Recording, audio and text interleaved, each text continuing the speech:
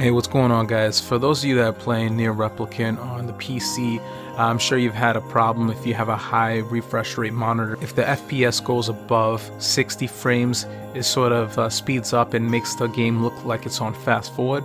And there's a bunch of fixes for it. There's a mod that you can download. If you don't feel like downloading that, then here's a quick trick that I found.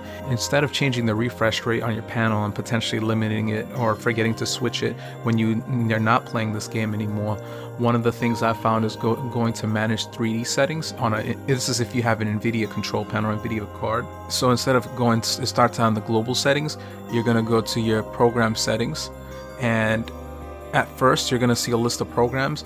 You want to add Nier Replicant to it.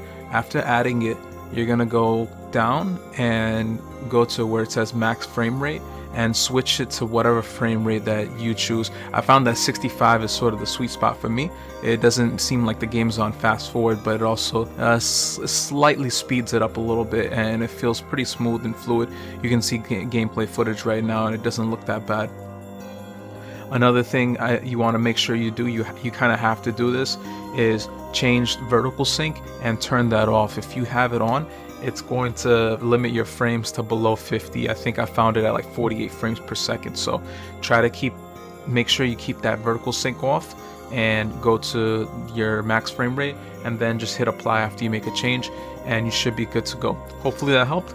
Let me know if you guys had any questions. Peace.